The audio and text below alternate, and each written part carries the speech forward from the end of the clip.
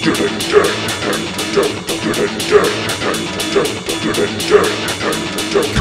freakout. Kablow. Jake Sharon.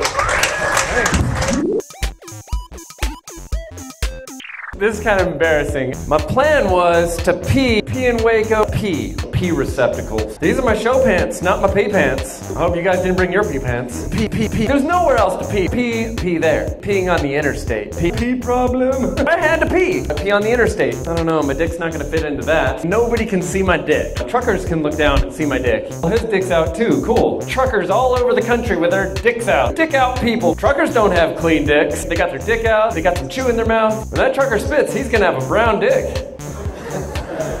Dicks. So yeah, let's get away from my personal experiences and talk about this story here. What? Somebody wants what? Somebody wants to get a floppy on stage? Flombay. What does that mean? Flombay to the stage. It's like, can you just, I'm sorry, I forgot.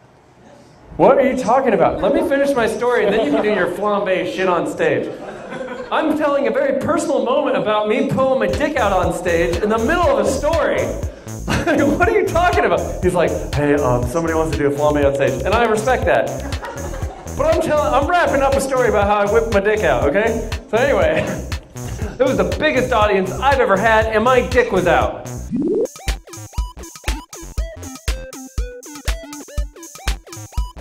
What's this Flombay thing you're talking about there, Paul? I don't know what's going on. He comes up and whispers in my ear essentially as I'm talking about my dick. I don't know what's happening. Come here. No, that's fine. What was happening here? We need Flombay to come to the stage right now. Forgot to, Noah reminded me about this before your set, and I'm really sorry I interrupted your bit. But Is Flombay a person? I believe so. Is Flombay, what's happening? Oh, you're Flombay. Oh, okay. I thought Flombay was like some sort of like weird, like do a shot out of somebody's titty thing, and I'm just like, I don't know. Hi, Flombay. You don't sound like a titty shot at all. Here, I don't know what's happening, but here you go. Just want to say that I love my girlfriend very much, and I would ask her to come up here, please. Oh wow, I think I'm fucking this up.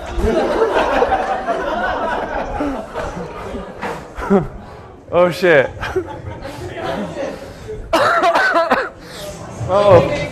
Whoops. We come together for this year. I know you love dick stories as much as I do. I love you, and I hope you stay in my life, and I would just like to know if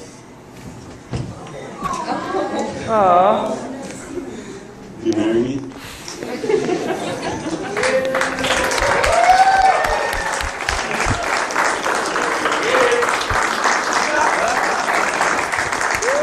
So is that yes then, or is that?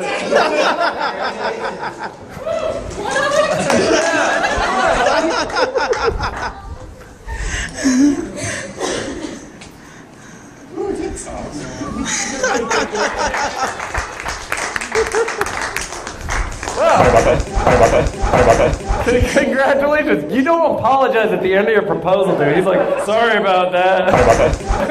Don't apologize.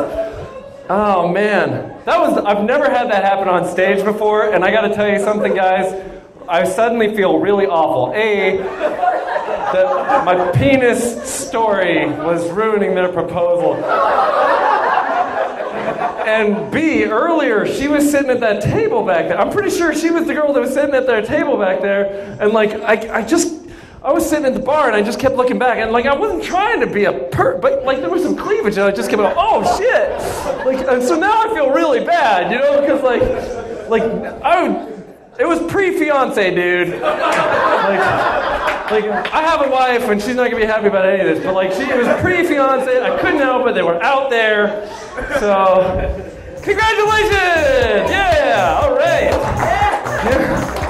Oh my gosh. I feel like a dick.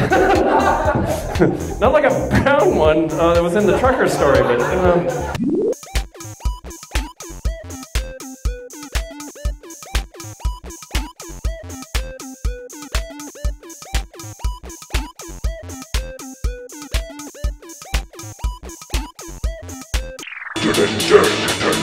Comedian freakout. Kablow.